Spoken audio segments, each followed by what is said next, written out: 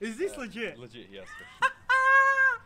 So this one was kind of guided by the question of what is the optimal diet for pro wrestlers, which is something I get asked a lot, but then I asked you to send in your questions and I got 14 back. So this could be a long and very detailed chat. Hopefully it seems like a lot of the questions will be answered by that first overall question, which is a very broad one.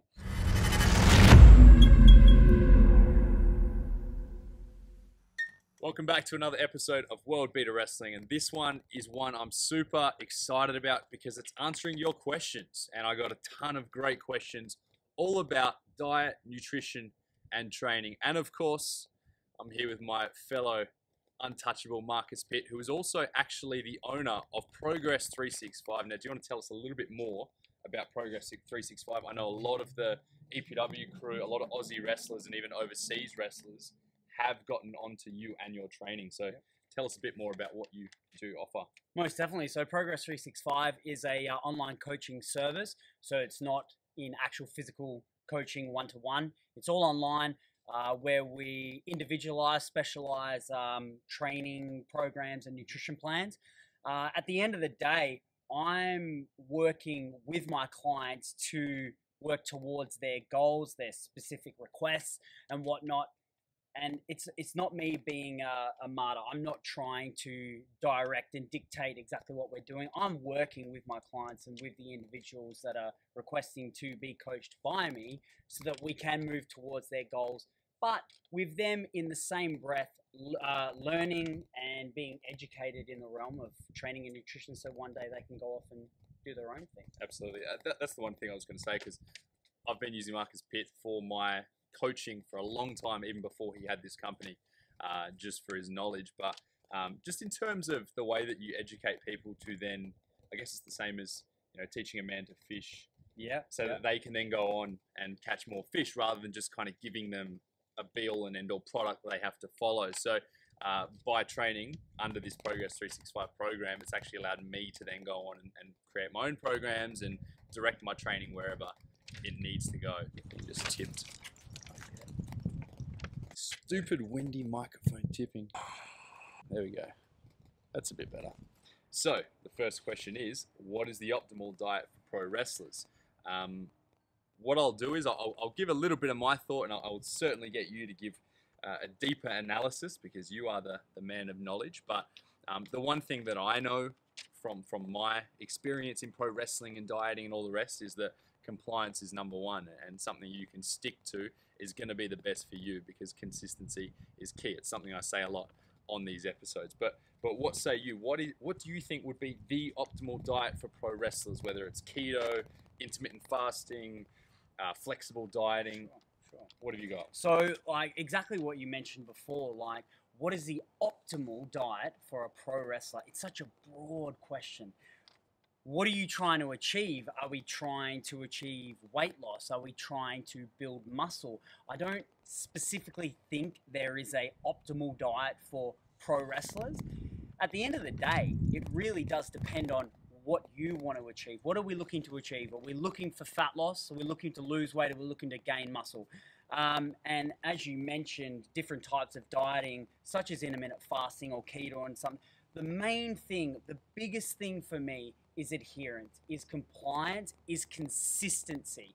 There's a wonderful quote that I hear all the time, and consistency is greater than perfection. So many people are chasing optimal, perfection. What is the absolute best? When at the end of the day, what we want to be doing is setting ourselves up for success by being able to follow a diet that suits our lifestyle, that initiates the results that we're trying to achieve, and that we're then able to be consistent with over a long period of time. Sure. And I suppose a lot of, with this question being so broad and open, like you said, it could be about body composition and your physique, your aesthetics, which I assume a lot of people are meaning when they ask this question.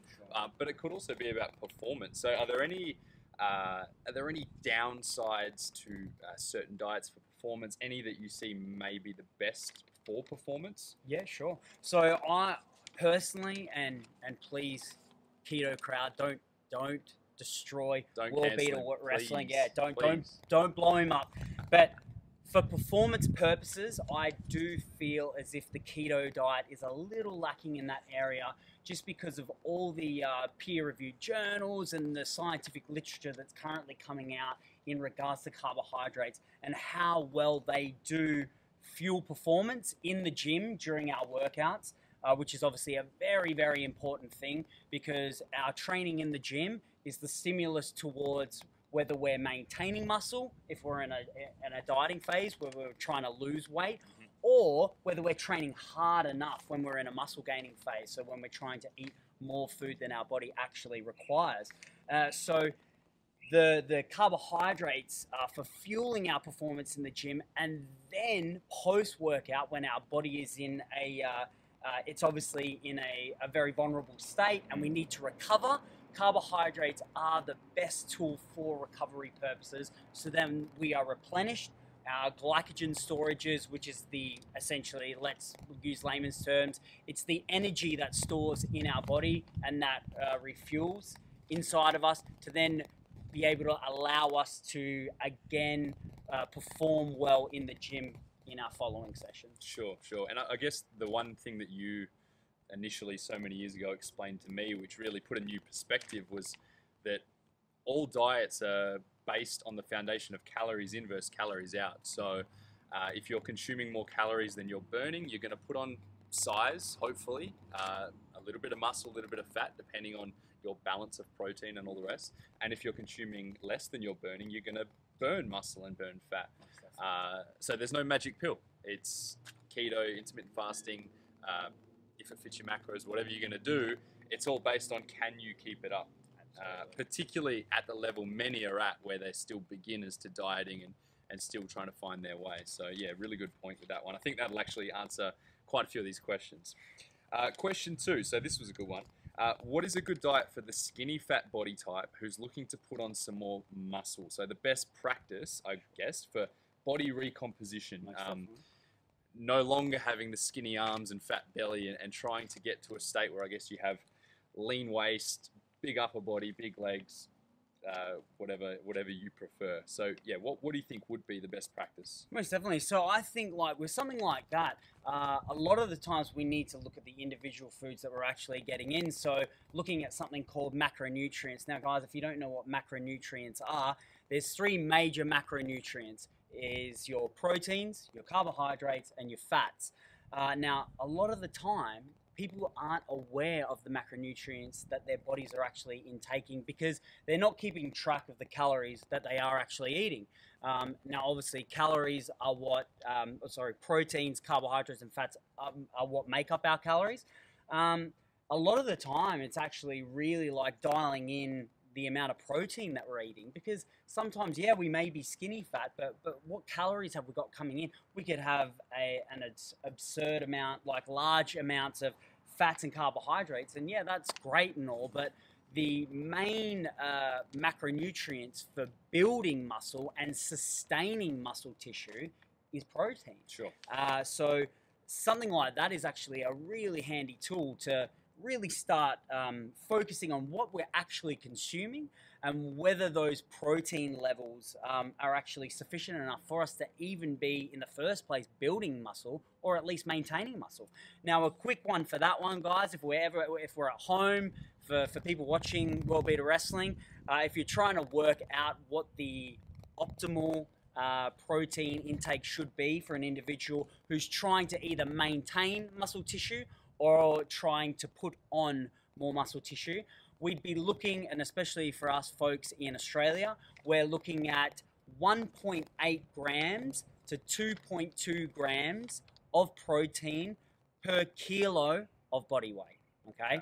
So let's say, for example, like we've got a 90 kilo person and he's trying to find an optimal range for being able to either maintain or put on muscle tissue. So we're looking, let's go simple, guys, 90 times 2 for protein, you're looking at 180 grams of protein per day is what you should be aiming to get.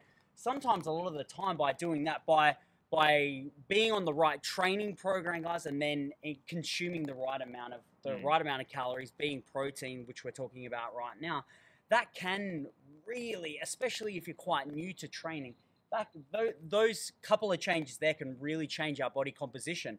But for guys who are quite advanced, or maybe they've been training for a while and they're aware of their dieting, they're aware of calories in versus calories out, they're aware of macronutrients, perhaps we're not getting lean enough. Now, yeah, it's a really unfortunate thing, but we all have different body types. Unfortunately for myself, all my fat gets stored in the old belly. And that's just the way it is. My arms get smaller, my chest gets smaller, my legs, everything else gets so much smaller if I'm in a dieting phase. So I'm trying to lose fat, guys, lose weight. Everything gets smaller before my waist finally starts to go down. And that's just my body composition. Everyone's an individual, guys, and it works individually for everybody out there.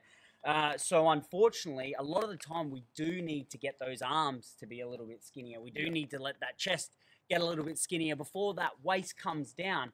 And then we may be getting ourselves in an optimal range where we can start pushing towards getting ourselves into a calorie surplus. So we're trying to build some muscle tissue, guys. So we want to be, and it's all about your rate of gain, okay? So a good rate of gain for those out there where we're putting on a good amount of muscle tissue. And like Slater said earlier, you will also always be putting on a partial amount of fat tissue, okay? So we've got our muscle here and we've got our fat here, and it's slowly going to come up. But eventually, when we've put on so much muscle tissue, eventually that fat tissue is going to start creeping up. Unfortunately, guys, we can't gain muscle and build muscle forever without no fat tissue catching up, because muscle just doesn't grow forever in a day. Of course, we'd all be Superman. So particularly for natural. Most certainly. Absolutely. Athletes. Absolutely. For sure. So in that regard, guys, you've got to look at all those specifics. You've got to make sure that you're at the right starting level to be gaining some muscle if that's what we're trying to achieve, especially for that skinny fat look. We've got to get that tummy nice and flat and stuff, so then we can start to gain up. We can put some mass on our arms and chest, as well as our tummy, unfortunately, coming up as well, because that's just part and parcel of the process. Yep. Yeah, I mean, that's it. You can't spot reduce, as they say, so you can't do a bunch of sit-ups and burn the belly fat, unfortunately. But yeah, that's a really clever way. Just requires a bit of patience, I guess. A lot of patience. Yes, as we've found out over the years. Question 3: Are cheat days or meals important, or do they do more damage than good? And I've lumped this with another question, which was, how often do you have cheat days, and how do you maintain a diet? So I guess we already kind of spoke about calories in versus calories out. Are cheat days and meals exempt from the calories in, calories out? I think it really just depends on your goal. So let's get one thing straight. Let's get cheat days and cheat meals out the window. Yeah. Because as soon as we talk about cheat days and cheat meals, everybody looks at it and frowns upon it, and it's if it's like a bad thing. Yeah. Sometimes our bodies need something which we like to call like a refeed, or we take like a maintenance sort of phase where our body weight isn't going up and our body weight isn't going down. We're just sitting at homeostasis, guys, which just means we're sitting still. We're maintaining our weight. So talking, like when people say to me, oh, is a cheat day okay? Is a cheat meal okay? What are we talking about? Well, a lot of the time we're talking about pizzas and burgers and cakes and chocolate and stuff. And that's all well and good, guys. A lot of the time when we're in a dieting phase and we're feeling really flat, we're really low on energy, and let's say we've been really consistent, we've put in a lot of work, let's say we're like 10 weeks into a dieting phase, and we're feeling really flat, we're feeling low on energy and stuff, maybe we decide to have a little bit more of a refeed day. So instead of being on our calorie deficit, so instead of having our fat loss, our weight loss calorie intake, maybe we bump it up to maintenance level intake for a while. So let's say, for example, guys, my calorie intake to maintain my weight is 3,000 calories, okay? But my deficit intake when I'm trying to lose weight is 2,400 calories. I've just given myself 600 calories to play with for that day. So let's just say I'm craving a burger. Okay, no problems. We'll go down to McDonald's. We'll get our Big Mac or our quarter pounder. We'll enjoy a burger, which bumps up our maintenance calories, and we're sitting still, and we're not really doing any damage. At the end of the day, I think what you need to ask yourself is, what am I trying to achieve in the current dieting phase that I'm in? Do I have the potential or the space to have a day where I'm a little bit looser with my food and I'm enjoying some treats here and there? A lot of the time, like I was saying, when we're deep in those dieting phases, it can be really beneficial. Not even physiologically, guys, not just for the body, but a lot of the time for our mental headspace. We just need a little bit of a reset so that we're not as food focused. We're not having those awful cravings, which are in turn then putting us into some really detrimental headspaces and stuff. A lot of the times, yeah, we just need that mental break, and sometimes a bit of a surplus of food, Sure. a little bit of a treat here and there can really help with things like that. Fantastic. Yeah, really good answer. Just being clever and smart and almost a little bit more organized about the way you do have cheat meals or cheat days. So the next part of the question was, how often do you have cheat days and how do you maintain a diet? And I tied these together because I think I'll be able to answer them together. Me personally speaking, I follow, I guess you would call it a flexible dieting plan. I've followed it for years and I find that it's easy for me. Flexible dieting is making sure I've got my calorie target as well as my macronutrient target. I know my proteins, my fats, and my carbs for each day or each week in the long term. I know what I have to hit. So that's what I hit each day. That doesn't mean, like a lot of people say, oh, I mean to eat Pop-Tarts all day or whatever. Obviously, if I'm going to eat Pop-Tarts all day, high-calorie foods, it means I'm going to be starving for the rest of the day because I would have hit my totals super quickly. So by using that approach, I find that personally, like I eat a bit of chocolate every day. I'll have a little snack or two, and I don't really get cravings because of that. And when I used to go into a hardcore low-carb diet, which is what I was doing for many, many years, because that's what all the bodybuilding mags would say, you know, drop the carbs completely for a few weeks. And I found that by doing that, my cravings were so insane that I would just binge. So personally speaking, that's what I like to do. If I want a little bit of chocolate, cool, I will. I'll have it in moderation. I'll track it and make sure I still hit my targets. In a situation where perhaps I'm going out with family or friends and I know that this is going to be a blowout, we're going to get pizza, there's no healthy options whatsoever, I'll maybe have a little bit of an intermittent fasting day, which means instead of hitting 4 meals a day, well, that's my end meal, and I might only have one smaller meal and a bit of protein, maybe a protein shake or two on the side. And that way I'm eating far less calories in the first half of the day and I'm making it up with that big binge at the end. Is it perfect? Absolutely not, but it's going to minimize the damage. Whereas had I done my usual 4 or 5 meals and then gone and eaten pizza, I would have gone way over my totals. I would have felt terrible. I would have been spending the whole week feeling guilty. But again, that's just me. So that's the way I do things. There's no set cheat meal a day. I just eat how I wish, making sure I'm sensible and smart about tracking it. And consistent. Consistency is key. Very good. This is an interesting one. How do you feel about keto diet long-term and or short-term? We kind of brushed over it a little bit. What do you think? You spoke about keto diet not being optimal for performance, but long-term, short-term, what if it was just a few weeks thing for whatever reason, maybe to trim down for a few weeks, or yeah, how do you feel about that? So again, like I think it really just it plays into that whole context of does keto dieting fit my lifestyle? Is keto dieting going to allow me to be a consistent dieter? Will I be able to hit my calorie target, which we're hoping, if we're trying to lose weight, we're in a deficit. If that keto style, like eating that higher fats and like low to no carbs, is the way that we approach and ensures us of being as consistent as possible, absolutely, go for your life. I have absolutely no qualms, no concerns, and I'm not team no keto. Yep. I have no issues with that. It's such an individual thing. It's such a personal preference, and that's key.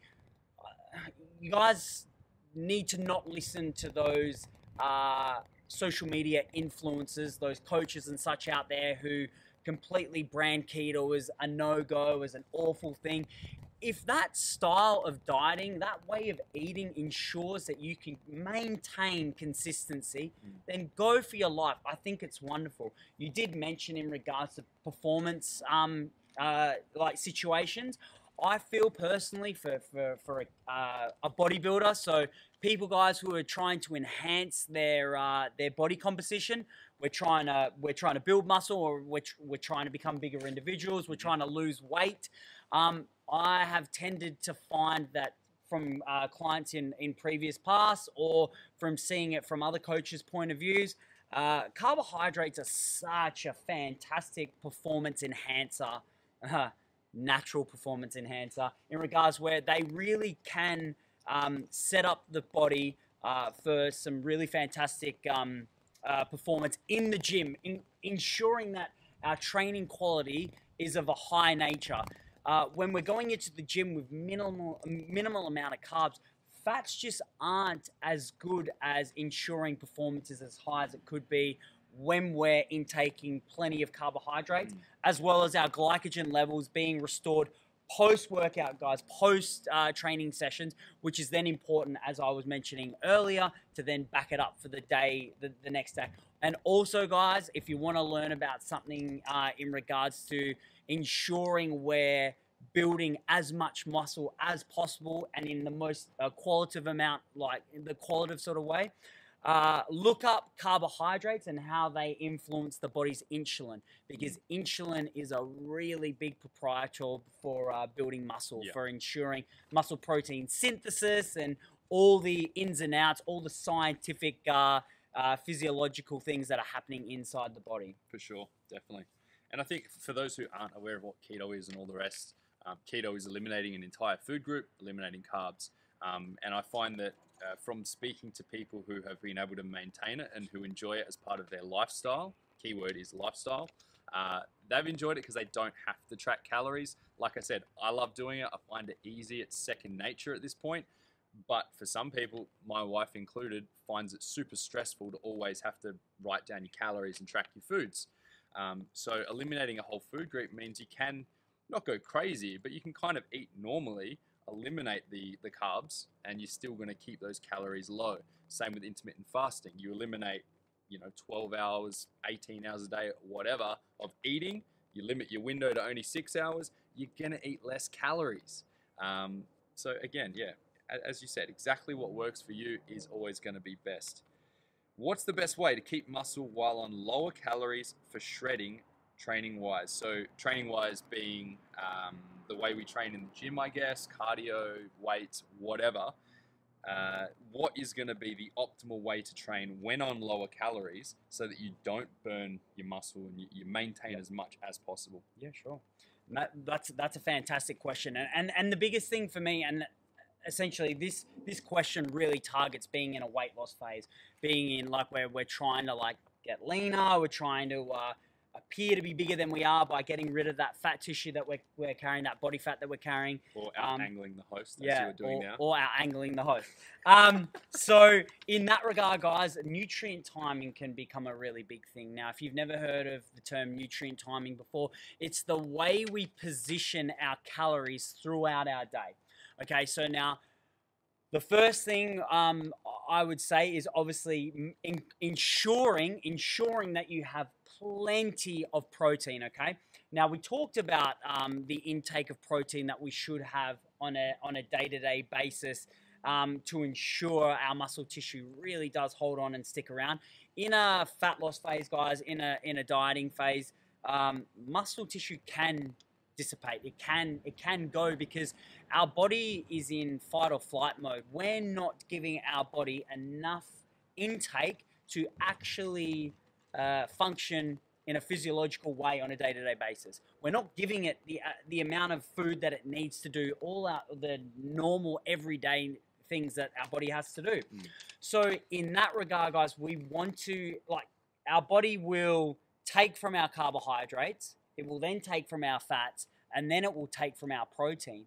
And when those things really get quite low in those dieting phases, when we're taking from our proteins, we may then start pinching a little bit of muscle tissue because that's where we're like pulling that protein from. So what's really necessary in that situation is to ensure protein levels are high. So for you guys out there who are the bodybuilder-esque type of trainer, bump those proteins up to 2 to 2.2 grams of protein per kilo of body weight a day to ensure that we're not going to have that muscle tissue loss, or to minimize it as much as possible. As well as timing our carbohydrates, guys. So let's say in this dieting phase, we've got 200 grams of carbs a day in this current dieting phase. I would be looking to use a massive chunk of those carbohydrates pre and post workout. Let's say we use 70 grams pre and 70 grams post. Pre, we're ensuring that the body is full of glycogen, where we've got plenty of that energy storage ready to go, and to ensure our training, which is very, very important to ensure the stimulus is great on the musculature that we're working, and post to ensure that recovery happens, glycogen storages get full again, and we, again, as I mentioned earlier, we set ourselves up for that next day of training. With our training stimulus, guys, we actually need to be doing a little bit more than what we would normally be doing if we were maintaining our weight or if we were trying to build muscle. On that note, yes, I was about to say, on that note, because one of the things I find a lot of people think is, well, they correlate sweat and a beating heart with shredding. So suddenly they start doing high reps, supersets, no rest, and just speed through these workouts. When you say more training and you need to up the training level or intensity or whatever, is this the wrong way to go? Is there a better way to do it? Most definitely. I do feel as if it's the wrong way to go. We can fall into that point, guys, where we're actually doing too much.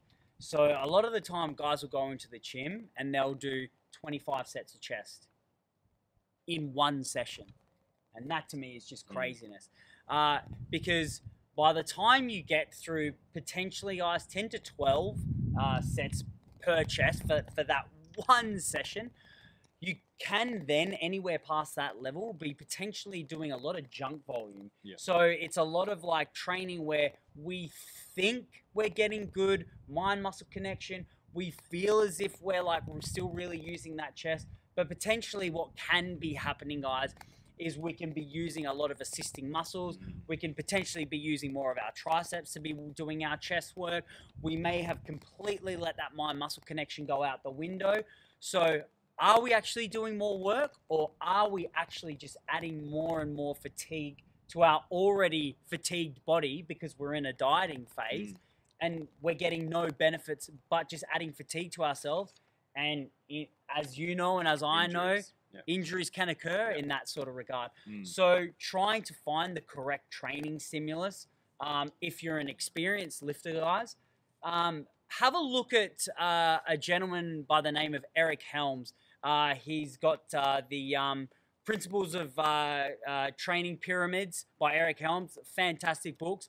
Really easy to understand books. Another company that I like to look at is a company called Renaissance Periodization, and a certain gentleman named Mike Israetel, and his work on how the body adapts to training stimulus, to training volume, so the amount of training that we're doing is absolutely fantastic, and he is most certainly worth a read, because for me to go into that aspect right now would take up the next 17 episodes of World-Beater Wrestling. Don't know if I have enough battery left on the old iPhone, so very good, very good. But yeah, in general, as you were saying, slightly higher volume on a dieting phase, but not crazy amounts higher. But yeah, read more into it if that's the way you're going to go. That's it for part one. A lot of good content there, so we're going to have to spread it out next week. On Thursday, you're going to have part two. We got some pretty interesting questions to come.